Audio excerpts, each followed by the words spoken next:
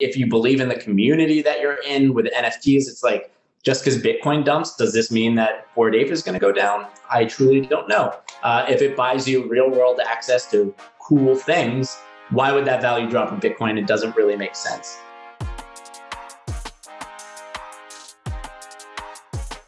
Welcome to Profit to the People, the official podcast of Republic, where we believe you have the power to invest in the future you believe in. I'm your host, Lisa Carmen Wang, and I'll be taking you behind the scenes to meet the team, founders, and investors in our community who share their insights on the future of investing and how they're bringing profit to the people. To learn how you can invest, head over to republic.co and follow on all socials at Join Republic and at Lisa Carmen Wang. Today, we are talking about NFTs, also known as non-fungible tokens. NFTs have taken the investment market by storm in recent months, and we've seen things like Jack Dorsey's first tweet recently sold for nearly $3 million, Grimes getting millions of dollars for her NFTs, and digital artist Beeple selling his art for a record-breaking $69 million. And there is no signs that this is slowing down. So we have brought the one and only Republic crypto directors Bryan Myint and Friedman back to talk to us all about NFTs. What are their applications? How you can get involved so you can get and be a part of everything that's going on. Bryan and Graham, welcome to Profit to the People. Thank you, Lisa. Thanks for having us. So to get us started, we know NFTs now stand for non-fungible tokens, but what exactly does that mean and how does this actually work? Yeah, I can go ahead and start this one off. Just kind of like at its core, Lisa, as you mentioned, NFT stands for non-fungible token, which is not the same as a fungible token. And I guess it's important to do a quick overview on what a fungible token is. Typically, when you think of like Bitcoin or Ether, or any of these major cryptocurrencies, they are fungible, which means they can be exchanged with each other. A non-fungible token is one where you cannot exchange it for another one. So people commonly think of the US dollar bill as something that's extremely fungible, like my dollar bill, Graham's dollar bill, and Lisa's dollar bill. If we all just traded it, it's the same. But if I had a NFT and Lisa had an NFT and Graham had an NFT and we traded them, they would actually all be very different things. So non-fungible tokens are tokens that are unique and kind of like they pioneer a new way of thinking in which you can create digitally scarce goods or digitally unique goods. So, one of the major applications, which I'm sure we're going to get into, is artwork, right? You can create a piece of art these days and then mint it as an NFT so that your art now has a one-of-one digital representation. And that is represented as a token on the blockchain. Yes, people can right-click and save this image and have a copy of it, but it will never be the same as the original one that's minted by the artist. So that's kind of like how I like to think about NFTs, as a very primary application and a good way to frame it as a unique token. But I'm not sure, Graham, as an actual artist yourself, you might have some interesting perspectives or ramifications on how it applies to art and other things. Yeah, I'll absolutely chime in there. I think we're at the beginning of the curve with NFTs. To me, I would say they represent the object permanence layer of the metaverse. And what I mean by that is that we are entering a world where servers maintain entire alternate universes, right? That's the concept of the metaverse. And let's say I enter any sort of space and I want to have this piece of art that I can put up. Maybe I have this guitar in my virtual world. I would have an NFT that represents that guitar. Then when I go into any virtual world, I can take that with me. It basically pings my wallet. In crypto worlds, wallets are IDs, right? They're our identity. So as I move my wallet from one digital world to another, it would essentially look at what do I hold? What sort of ownership and property is there? And then it would manifest it digitally. So I could take this guitar with me wherever I go. And that's sort of what it means by non-fungible, right? It represents a single thing. But, maybe later in a more advanced digital realm, it's my chair that I sit on. It's the clothes that my avatar is dressed in, my glasses, my hat. So again, it's really about digital ownership and being able to take things across what I would call the meat space, cyberspace divide, right? As we start to live a life that goes between digital and normal world. This really helps us cross over with our property. Got it. So one of the things that I like to think about is in terms of physical art collecting. So anyone can buy a Monet print, but only one person can own the original. And that's what NFTs are designed to do, to give you something that can't be copied, which is the ownership of the original work. Correct. Yeah, absolutely. Yeah. And to kind of add to that, like there kind of begs the question, like, how do you know which one's like the original one, right? Like, oh yeah, it's very clear, if you have the original Monet, it's probably either signed or documented or certified some way in the real world. But in crypto, all that information is stored on blockchain. And you can kind of look into the metadata. You can look into like when and where that specific NFT was minted, by what contract address, and things like that to verify the owner of that. Because there might be two people that try to mint, the Nyan Cat image or something like that, right? But only one is like verified as the one that's created by the original owner of the Nyan Cat or something like that. And that's all done, and all that metadata is stored on blockchain. So whenever you send it to different places, like Graham mentioned, you take it with you to different pieces of the metaverse, like that metadata stays with that NFT, and it can always be verified by querying the blockchain. So it's like just a digital way to represent this like certificate of authenticity. Yeah, I did really read quickly about a fake NFT being sold for more than 300K recently. So it's like, is there still a possibility of people selling unauthorized copies or fake NFTs? It's digital.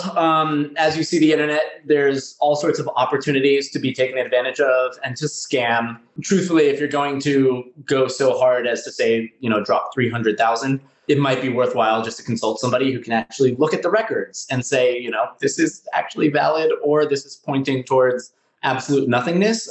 Beyond that, there's a really important realization. The NFT token, technically speaking, is actually just a pointer, right? It points to a piece of information. It represents ownership to that. But if that piece of information, let's say the image, sits on Amazon web servers and it goes down, do you actually own it? Is it, so it is very important to think a little bit deeper beyond that. Is it stored on a decentralized data place where, again, its authenticity can be defended? Or is it just up in the clouds? There was a really great art piece. So in crypto and general world, we would call being scammed getting rug pulled, right? They pull the rug from under your feet. There was a really fantastic one where they sold a bunch of NFTs. And after they sold them, they replaced all of the images with pictures of rugs. Thought it was very funny. And, the artist was like, understand the tech before you really deploy a lot of money into it.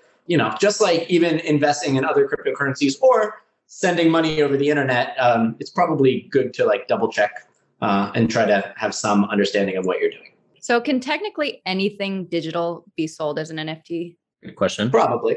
Yeah, I think the idea, yes, something digital can be sold as an NFT, but it's important to realize that the importance of leveraging NFT technology is because you want to prove authenticity of ownership of something, or you want it to be like kind of some level of uniqueness or scarcity. So if you're trying to sell something that maybe has like infinite copies or is meant to be truly democratized and free access for all, then maybe NFTs are not the way to do it. But if you're trying to kind of limit the access to it, say you're trying to create a specific online club, maybe a DAO, and you want to limit the access to that, it can be done through minting a certain amount of NFTs. But there's an argument to be made that it could be used through standard fungible tokens as well. So it really depends on the mechanism in which you want the community to be built and also the utility that you want the token to have. So those are things that we actually do advise many of our clients on. We do a lot of brainstorming and thinking along those lines because, yeah, it is a hard question, right? Like, do I NFT everything or do I just NFT some things? The technology is still pretty new, so we're still exploring what are the proper use cases. Again, it doesn't have to be art. That's where we are right now. NFTs have been around for a very long time. We were discussing them with a lot of clients back in the 2017 cycle. It's really just a different codec for the token. But, I hold many NFTs from years past that were from events, right? We went to conferences, and basically the way you logged in was when you paid for it, they sent an NFT to your wallet. You would open up your wallet, say, here's my NFT. It was a proof of entry. And think about Woodstock tickets. Nowadays, as they kind of age, people are like, oh, you were there? That's really cool. And then, of course, you can add game theory on top of it. So maybe anybody who went to, let's say, RepublicCon 2010, we could start, to gift them because we have a record of who holds these tokens. So maybe, you want to reward and build on current NFT owners. I mean, it's a whole world that can be built out and expanded upon. Again, I'm really enamored by the thought of doing some real world crossover, but basically you're taking like the Supreme model of, again, having a community that really wants a scarce asset. Bryan and I talked about this over and over again. It all comes back to community, and being able to build some hype around them and give them something that they find to be interesting. In the case of NFTs, it really unites the community by having some sort of shared ownership over an art series, or maybe access to some sort of unique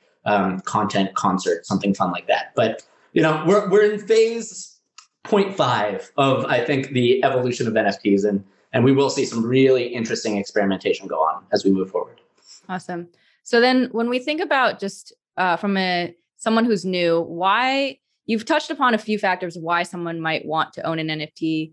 Can people make money on that? Are there other types of value that people are really deriving from it primarily? Yeah, definitely. I mean, I think probably the biggest reason why a lot of people are looking at NFTs is because of the, large excessive amounts of capital flowing into this space.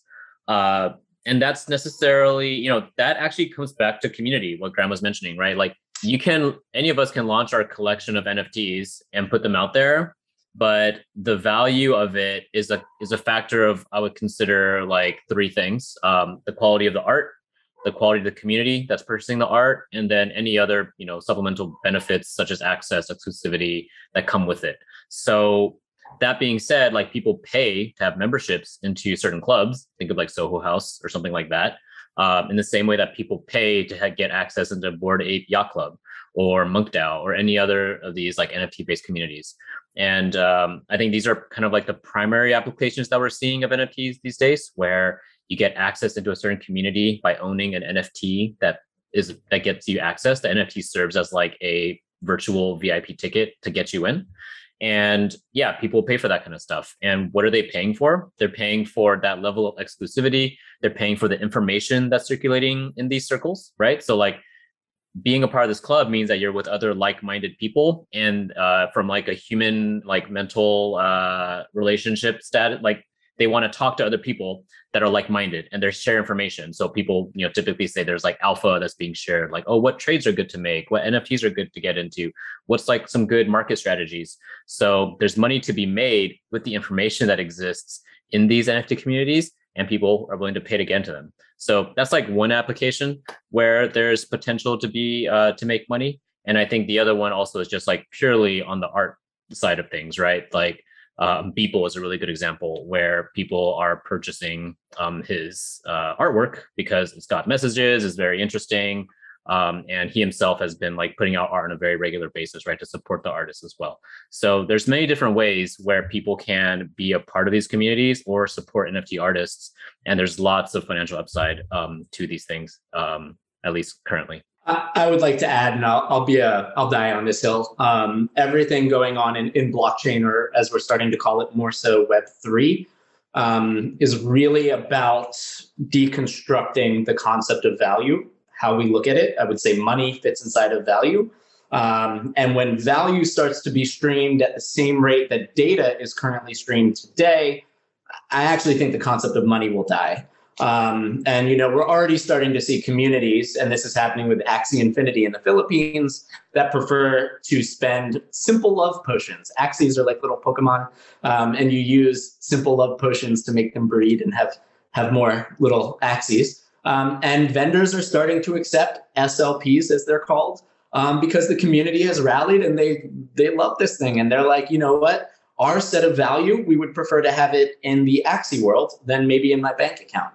And I think we're just going to see that compound. And as we move further and further into the concept of digital value that streams, that has so many different formats. I mean, again, we're looking at, to talk about money is kind of like outdated, and we're going to continue to move farther and farther where, people might prefer to have a Bored Ape than a house. And that's literally the conversation that's happening right now. That is wild to think about. Yeah. That's crazy. So like if I kind of think about it, I started exploring some different communities where there were more women involved. So a couple that I found were like Women in Weapons. There's like Alpha Girl Club, which is focused on like mental health and art and community. There's one about Crypto Coven, which is about witches. So you get like witch NFTs. So it's like the way that you think about it, it's almost like, okay, to the Crypto Coven community of witches, they would use their value and they'd be like, the witch is more valuable to me than money, than like the Bored Ape means nothing to me, and vice versa. So is that kind of like how you're thinking about? Yeah, 100%. And let's break down how the technology works, right? Let's say, is there a currency for this coven? That's awesome, by the way. I haven't heard of it. But I just started exploring, so I can't answer that right now. Cool. So, just to break it down, blockchain takes all of these assets and makes them somewhat exchangeable, could be fungible, but even if it's an NFT, you would sell it for X amount of ETH, right? If you in this coven think that's really cool, that's where the like-minded ladies are, you're going to acquire more of that asset. And then, of course, if you had to pay your bills and it's all connected by blockchain, you could sell a fraction of it, it would move and it would pay the bills, right? So at some point, you're now living in this new asset, this new value set, because when you do need to make a payment, it can just be dumped into stable coins, Ethereum, Bitcoin, who knows what we actually pay bills with. And when blockchain becomes this deeply proliferated, again, it doesn't matter. It's where does your value sit? And when you need to transact it, you'll just take it from that one pool, you'll move it to another. But you will see, again, if you're in punks, you're going to be like, I'm going to hold the punks. Same with, maybe it's a DAO, which is just more of a community. It's like a business run on the internet. They'll hold their value there because they're like, this is what I'm using to generate more value. This is where my belief structure is. And then, of course, when I need to make a payment, that's exactly what blockchain does. It just takes value from here, moves it there. Maybe it's changing into like 10 different currencies. I don't know. But that's really the maturation that we're seeing happening right now. So this is like a present thing, not even a future thing. Mm-hmm. So then how does someone know which ones to join? What are some questions they should be asking? Follow your heart. Yeah, really. That is like, a lot of people have been asking Graham and I, like, how do I get into crypto? How do I get exposure into NFTs? I really just point them towards like, go play around in different Discord communities or look at different Twitter profiles of projects that you like and see if the conversation that's happening there is interesting to you, right? So for example, a really interesting Discord community. This isn't really NFTs, but there's one called Friends with Benefits, where their access is gated by a fungible token called the Friends with Benefit FWB token. And in there, they just like chat about life. They chat about music. They chat about they chat about sports, trading, etc. And it's all kind of like like-minded people that are like, yeah, they like crypto, but they also like having fun and having a forum to talk. So like that's a very general purpose one. Or if you want to join a community that's specific to traders, or one that's literally about art. So for example, there's one called Oniforce, which is a drop that happened on Ethereum, and you get an NFT that represents an avatar, and you go in there and you can actually role play as your avatar in the chat, right? It's actually really cool. You can, for those that like to have that suspension of disbelief, kind of escape reality, they can go in the Discord and pretend to be their avatar and be with other like-minded people. And you can kind of just live in this fantasy world, sort of like a Dungeons and Dragons kind of feel, and be with other like-minded people. So there's really something out there for everybody. You just got to go and explore different communities out there and see which ones speak to you. So that's a long way of saying follow your heart. And so you can get into those Discords without having to immediately buy an NFT, typically? So yeah, a lot of those Discords you can get in them without the NFT, but a majority of those channels are actually gated for when you do have the NFT. So you can like be in part of the general chat and like talk to people, but you'll notice that if you do have the NFT and you verify your ownership through the Discord bots, then more of the Discord is open up to you. And that's where all the cool stuff is. And I think that's also another very valid point as to where the value comes from. Maybe you have this NFT and it's not about, I bought it at $1, I sold it at $5. It's about access, right? I showed this at the door to the club and they let me in. The club might be Discord because we're living in a highly digital world. The club might be the club. All of it, it's really, again, this meat space, cyberspace divide. This allows us to have these ownership tokens that we can take with us anywhere. We can show them off however we want. If I had a screen, I could fire them up there and, maybe they do some cool movement. But at the same time, comes back to community, it comes back to shared value sets. And I think one of the most interesting things is the younger generations already live in this world. So it's not even like crazy or strange. Awesome. And so Graham, you've sold a few of your own NFTs. Yes. How does someone mint one? Can anybody do it? Who should be thinking about it? Yeah, absolutely. So I am but a lowly person on the art selling side, but I have indeed sold some. I would say the process is quite simple. The platforms are increasingly becoming, smoother user interfaces, more accessible in general. So whether it be OpenSea, which is the dominant one on Ethereum, Rarible, which is really cool because Rarible is fully decentralized. It's governed by a DAO, again, sort of a community with an economic spine down the center. And there's a slew of others. Different chains all have their different marketplaces, but you can go on there. You can basically upload your art, and then it kind of comes down to there's sort of a creative process to how you're going to sell it. Are you going to actually attach some sort of IP that maybe gets destroyed in the real world? Do you destroy the actual file, right? That's not existing except for the digital one. Gamification of how do you create the scarcity? I'm a photographer by actually my background. So it's all digital files. People haven't even seemed really concerned if I maintain, the digital file or not. They just kind of like it and they want to collect it. I've seen other artists doing a variety of different things, but in a nutshell, you can go to these platforms. It's getting easier and easier. There used to be a problem around gas fees that you had to pay to put it on the marketplace, and that became really onerous and expensive. And increasingly so, they've built methods to maybe, the buyer will cover that and things of that nature. That's called lazy minting, but it's actually a really amazing feature. So to anyone that's curious, you can actually, the process of taking a piece, as long as it's digital, of course, and uploading it is not overly complex. I would say the real truth is that just like traditional art, I find it to be a cult of personality, and you do need to have a community. So artists that were big on Instagram had no problem translating that. They had a following, they had a passionate user base. But let's say you don't have that, I would actually recommend that's the place to start, is to try to, engage a conversation. People are opening Discords, they're going into other Discords. Again, it's all about having that interest in people collecting it. And, to some degree, there are even projects out there where the art is quite terrible. I think it's not even a hot take, but the communities are super cool, right? So there's a lot of different variants on it. There's really no rules. And it's a highly experimental place. Almost the crazier you get with the launch strategy, the better. So what are some, for people who have communities and are interested in this, what would you say are the first steps, perhaps from migrating, let's say they have a Slack community, into actually creating one around NFTs and, potentially even a DAO? Yeah, absolutely. So, the first step is to go to these marketplaces and just get your hands dirty a little bit. OpenSea is really big. It's on Ethereum, though. Ethereum gas prices are quite expensive. I think Rarible is really cool because they do have a DAO. You can get in there. You can actually converse as to how the ecosystem is going to grow. So again, this is really interesting, right? Not only do you use it, but by being a participant, you might earn the token. The token gives you a governance vote. You can actually be influential into the growth of the product.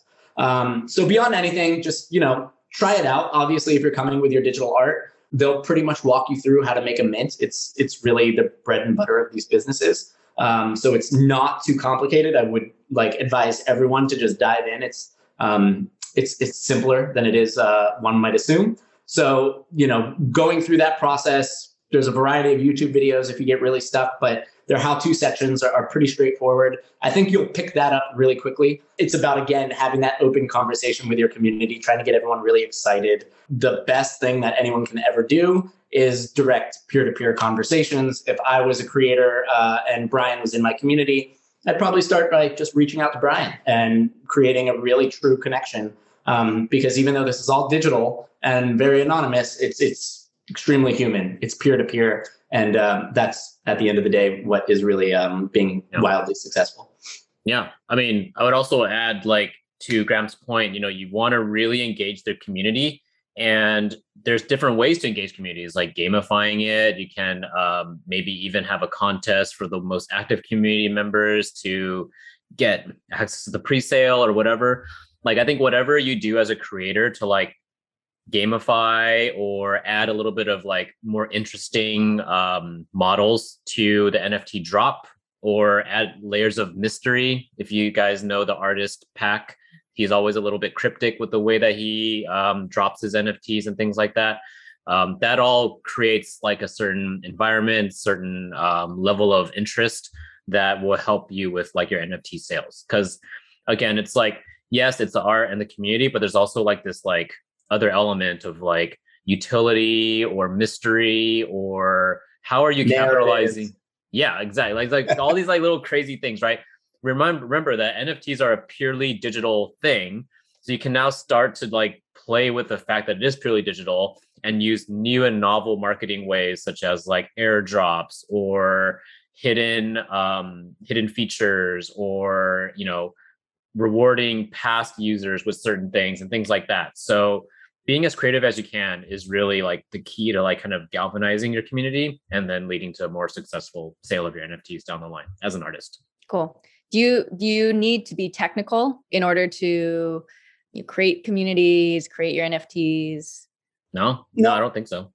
You know, you got to, I guess, like understand crypto a little bit, like understand the, you know, what we were talking about earlier, like what an NFT is. But, you know, as a artist, you don't need to be super technical yourself. I don't know, Graham, you've gone through the whole process, so I'm sure you have insight. Yeah, I mean, like it depends. If we're talking about like my grandmother, maybe that's like we're getting a little bit too. But if you understand Web 2, I think you're in a perfectly fine place. I have a friend, I'll shout her out, Amber Vittoria. She's awesome. She's been a illustrator for the longest time. We used to work together in the agency world, and she's always crushed it, right? Has been doing large pieces in stores in New York City. She was on the kiosks in NYC, but that's always difficult to translate into actual money in your pocket. And just, I've been following her journey. You know, she's had a good community on Instagram, and she's just been slowly trying to pull it in. Obviously, there's been price discovery. She put pieces that were too expensive and everybody fell off, put pieces that were more accessible, but then everyone was like, oh, they're too accessible. So it was just sort of this balance, right? Again, paying attention to your community, reaching out to them. You know, a lot of this digital world in the metaverse comes down to role playing. As Bryan sort of mentioned, everyone really wants to do something interesting. So if you can build a story around it, you know, a lot of the projects that I fall into are purely narrative based. I looked at their website. I love the little story that they're piecing together. You know, maybe if you get this, then it builds into that, and then this happens, and suddenly you're in a whole world. That kind of stuff, I think, is the greatest driving factor. Obviously, art's always about storytelling, so is marketing, so is so much of what we do in this world. So I think a good story will drive you far. But yeah, I mean, there's no rule, there's no playbook. So everyone's doing things differently, and kind of lean on what your skill set is. And just, you know, people are here to support you. Ignore the haters, because it's the internet. There's going to be plenty. And just keep moving. That would be like my core advice. Bryan, as a collector yourself, any particular ways that you're vetting out things that you like? Yeah, definitely. I think like as a collector, you know, I care a lot about, you know, the activity of the team that's putting it out. And this is actually kind of an interesting battle, because like sometimes the teams are anonymous, sometimes the teams are not. So there's different ways to gauge both of them. I mean, eventually I'll just lose on a community, but I think we've beat that point all the way down.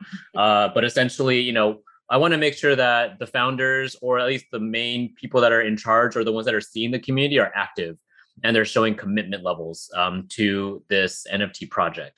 Very similar to 2018, 2019, when Graham and I were saying, if you're going to launch a token, make sure that you're ready to maintain this token ecosystem, because it's a little mini economy that you're putting together.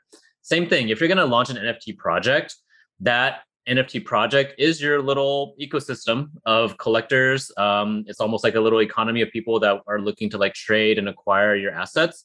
So as the founding team, you have to at least seed the network with some sort of activity, some layer of utility, and some roadmap that, you know, get people excited about what's to come. You know, there could be a future in which the founding team dissolves into a DAO, and then like the DAO ends up like taking over the management of the project.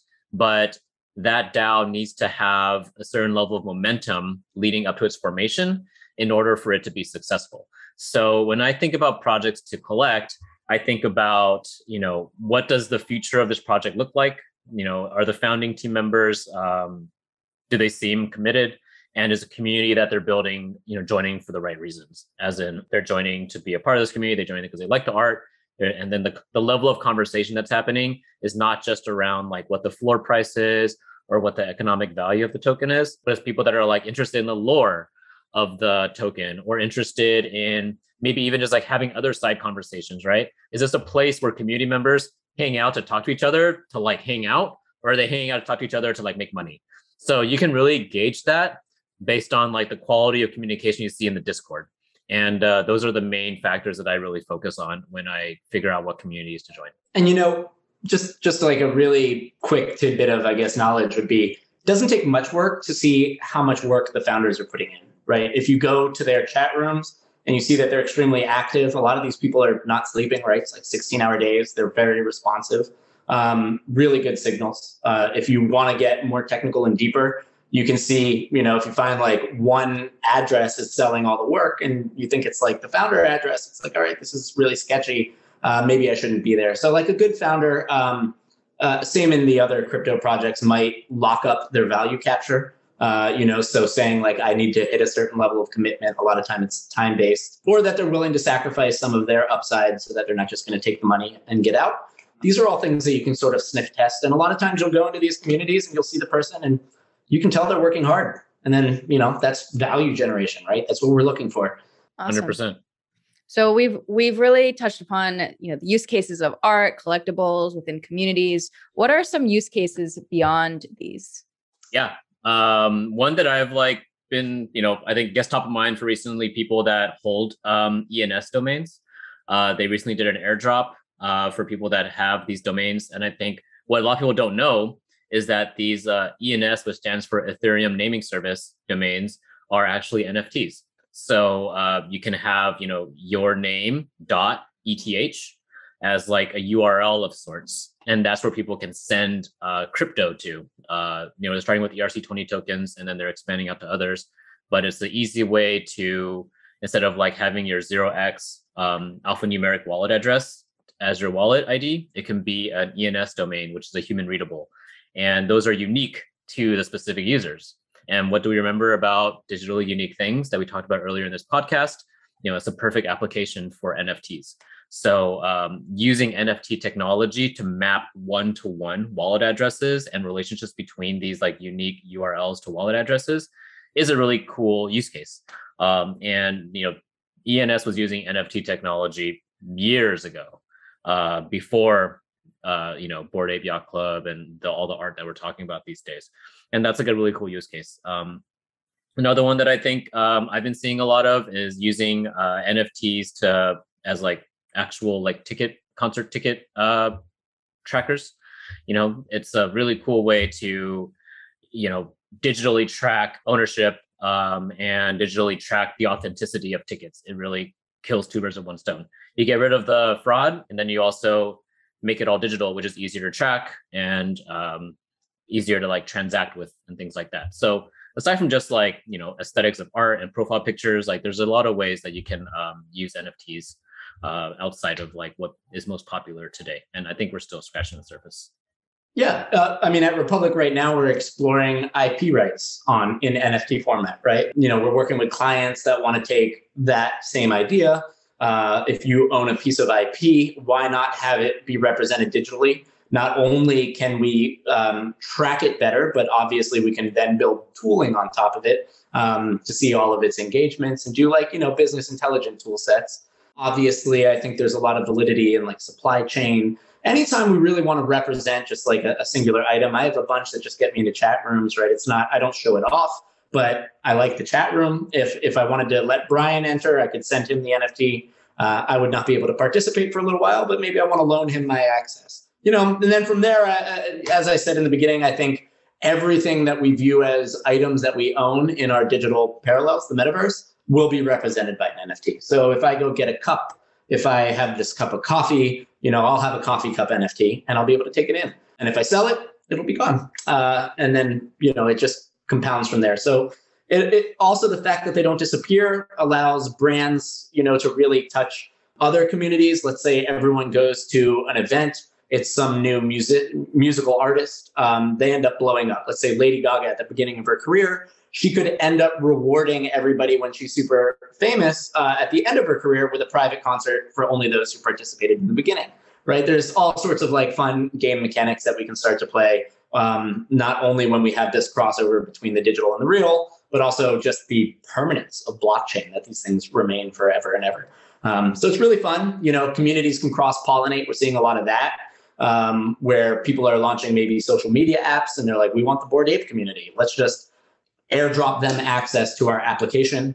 There is this very interesting thing in Web3, where in Web2, you would spend money for marketing. In Web3, your money is your marketing, right? You give it away, and suddenly those people have access to something and they become your community. So we're really in a very playful part of time.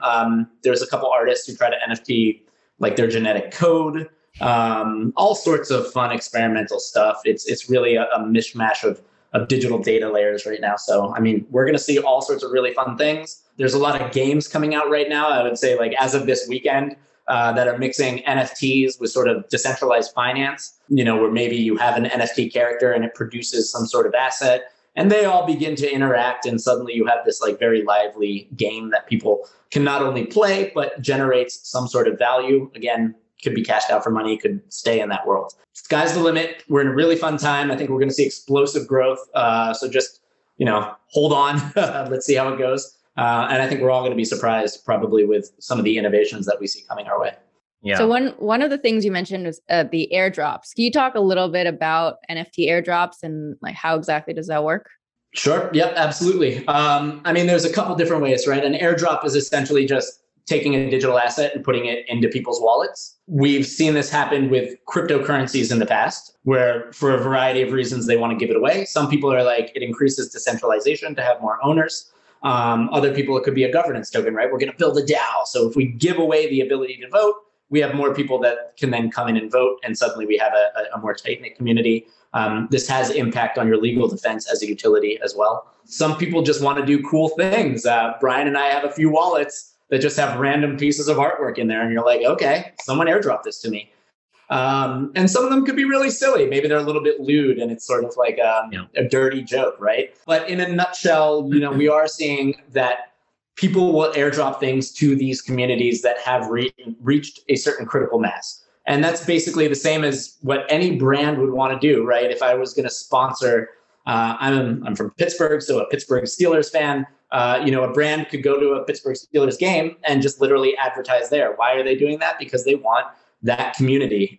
You can do the same exact thing by airdropping whatever it is that you have directly into the wallets of said community. So it's not even like that crazy different from traditional marketing. You have this very clear set of like who is in this community, and we want to give them access. Hopefully that community can become ours and we can grow. But there's a lot of reasons to airdrop. And I think, that's sort of a really broad subset. I don't know, maybe there's something I missed, Bryan, if you want to add in there. No, there's nothing you missed. I think like a commentary that I have on airdrops, as Graham mentioned, it's like, it is just a way to get your token or your NFT into the hands of wallets. I feel like we might be reaching a point where airdrops are so overused by projects that are looking to get exposure that it's almost like equivalent of like junk mail sort of. Sometimes there's like a lot of unsolicited airdrops where you just get them just for being a part of some community and you might not even want them. So, yes, it is good if you're an artist and you want to get your tokens or your art in the hands of a certain community. It's like, I want my artwork to be airdropped to people that hold this type of NFT, which is great. But what if those people in that community don't really care about your art or don't even want it? Like it's kind of this problem that we're seeing these days where people that are in communities just get a bunch of airdrops, which is like kind of nice in the beginning, but now you kind of have stuck with a lot of potentially worthless art or worthless files. So airdrops kind of a hit and miss thing. We do have projects that we work with that are looking to do airdrops. And I think like at its core, doing an airdrop is a really novel blockchain native way to get exposure for your project. You just got to do it carefully. You got to do it thoughtfully. Maybe give people a heads up. Maybe give people ability to opt into the airdrop. How do you earn your way into an airdrop? There's like things you can do to really play around with it versus just doing like a blind airdrop to certain people. So, I think Lisa, to answer your question about these airdrops, like, yeah, people do all the time, but like, just as it is in most, areas of technology, like just doing it thoughtfully and doing it in a very smart and creative new way is the way to like make your airdrop stand out and in turn make your art stand out as well. So in terms of just where we are now, we started this off, Graham, you were saying it's still really early in the cycle. Where do you see all of this going? Sure. So I guess you use the word cycle, which changes things because we do see this to be pretty cyclical, right? Bull market, bear markets. That actually leads to a very interesting concept, which is maybe we've gotten to a big enough point that there's cycles within the cycle. I always ask, like, are we in a multi-sector crypto world now? In the last bull market, you were kind of in or you were out. You were in these highly speculative cryptocurrencies, didn't have much backing. There wasn't much you could do with them except to exit to like a cash position. Now, a lot of them have all sorts of yield bearing capabilities. So they're very cool. If you believe in the community that you're in with NFTs, it's like, just because Bitcoin dumps, does this mean that Bored Ape is going to go down? I truly don't know. If it buys you real world access to cool things, why would that value drop in Bitcoin? It doesn't really make sense. So in terms of like the current cycle that we're in, really hard to tell. That one's obviously like a speculative guess, and I'm not, I'm not a magician. However, in the grand scheme of things, we have seen NFTs really come into their own. They're being utilized. We're talking to people, that want to give them away at concerts. Basically be like everyone in section A, like rows, whatever, can scan this QR code and they'll get a free hot dog right now, right? Like that's not even a crazy use case. But we can or you can see the foundations that we can build on. Again, ownership, we're seeing a lot of that. So maybe your some securities, some future ownership representations could happen. It takes away a lot of frictions, right? The blockchain allows us to transfer value very easily. So you do get all of those advantages. And, from there, the reason I enjoy this so much is because I get to sit back and watch my mind just gets exploded by all of the crazy cool innovations. So it happens so often and so fast that for me to sort of speculate is tough. But I really do think we're in a very flexible, fluid place where creators can let their freak flag fly. And that's going to be the most fun thing, is to not guess what's coming, but actually just be surprised by the amazing things that happen. Awesome. Bryan, any thoughts? No, I think Graham said it best. I think like one of the cool aspects of this NFT revolution is that NFTs have brought the retail masses into crypto. And with that, it's like the creatives are in here. And when the creators are in, there's like not really a limit to like how creative people can get if they're literally limited by their imagination in the digital world, right? So there's a lot of ideas and explorations that I'm just really looking forward to seeing. I'm not like an artist by any means, so I'm just here to like see what the artists are going to come up with. And the fact that there's a lot more retail people in, and not just like the traditional like engineers and developers that it was a few years ago, which is also great, by the way. But like now there's just a completely new, fresh set of minds here to innovate on the existing technology. And like, yeah, they're still learning what crypto is. They're still learning how to use blockchain technology and Web3. So I think like the next few years are going to be pretty crazy in terms of like what type of new innovative ways we're going to see people implement this like digitally native technology. Yeah. And that already starts to answer the last question I wanted to ask, which was, how do you see NFTs bringing profit back to the people? And all around, even just this idea of diversity. They say, diversity of minds, diversity of people who are coming into the ecosystem, and what's that's going to do to transform the entire ecosystem. Yeah. I think like NFTs definitely will be bringing profit back to the people. Especially for artists, this is just a completely more fair and open way for them to monetize on their artwork. Another thing that we didn't really get to touch on this podcast is play to earn gaming, where a lot of the assets in these play to earn games are represented as NFTs. But this is a really interesting paradigm shift, because in play to earn games, the players are owning a part of the game, which is the NFT characters, versus in the past, you pay the game publisher to get access to play the game, and then that's kind of it. So in this new GameFi or play-to-earn gaming world, profit is given back to the people because the people own more assets in the game. So that's a new revolution that NFTs have allowed for users in the gaming world as well. So like, there's a lot of these kinds of themes that you're seeing where everyday people or the retail users are able to have just like a more ownership stake in the platforms or verticals that they participate in, versus in Web 2, it's like companies that own these platforms and users pay to play it, and then that's kind of it. So we're definitely entering this phase where the profit is going back to the people, and the people have more of a ownership stake or kind of like vested interest in the success of what they're participating in. Yeah, 100%. I mean, play to earn is really cool. It's obviously a good entry, right? You have a game and people play it and they earn. I'll be super thrilled when I want to see learn to earn. That's going to be like far out. What if you get an education and the process of it actually pays you? Like, woohoo! But, in terms of profit to the people, I would say there's like two things that NFTs are just slaying. One is distribution. You no longer need a middleman to help you with distribution. The blockchain handles this. It's open source. It's free for everybody.